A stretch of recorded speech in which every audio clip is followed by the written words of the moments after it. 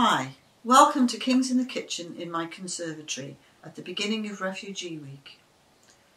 Jesus said in answer to a question from the Sadducees, "You must love the Lord your God with all your heart, all your soul and all your mind. This is the first and greatest commandment. The second is equally important. Love your neighbour as yourself." So I thought, as it is Refugee Week, we would try and answer that question. Who is my neighbour?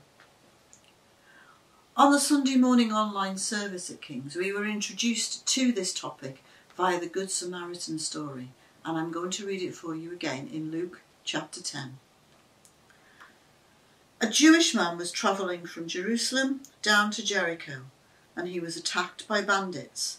They stripped him of his clothes, beat him up, and left him half dead beside the road. By chance a priest came along, but when he saw the man lying there, he crossed to the other side of the road and passed him by. A temple assistant walked over and looked at him lying there, but he also passed by on the other side. Then a despised Samaritan came along, and when he saw the man, he felt compassion for him. Going over to him, the Samaritan soothed his wounds with olive oil and wine and bandaged them. Then he put the man on his own donkey and took him to an inn where he took care of him. The next day he handed the innkeeper 2 silver coins, telling him, "Take care of this man. If his bill runs higher than this, I'll pay you the next time I'm here." Now which of these 3 would you say was a neighbour to the man who was attacked by bandits? Jesus asked. And the man replied, "The one who showed him mercy." Then Jesus said, "Yes, now go and do the same." In these last few days, I've been reading a YouVersion devotion called Justice and Righteousness. I challenge you to take a look at this. Day 1 is the BibleProject presentation on this topic. Day 2 addresses why we care so passionately about justice as human beings. And Day 3 talks to us about our responsibility to live with justice and righteousness. Do you know, if we want to be recognised as God's people, this is the foundation. I hope you'll take the challenge. I just want to leave you with a few verses, 2 from the Old Testament and 2 from the New Testament, that might help us to think about how we can do this. Live with justice and righteousness, loving our neighbour as ourselves.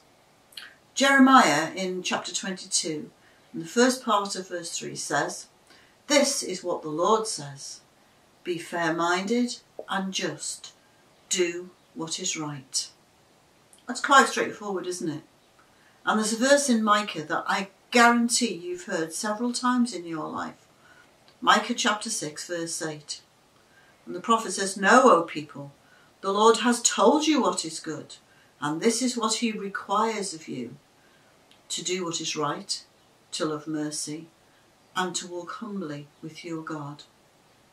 I just want to point out that on both of those verses, it's what the Lord says. It's not what I say, it's not what the pastor says, it's not what the prophet said.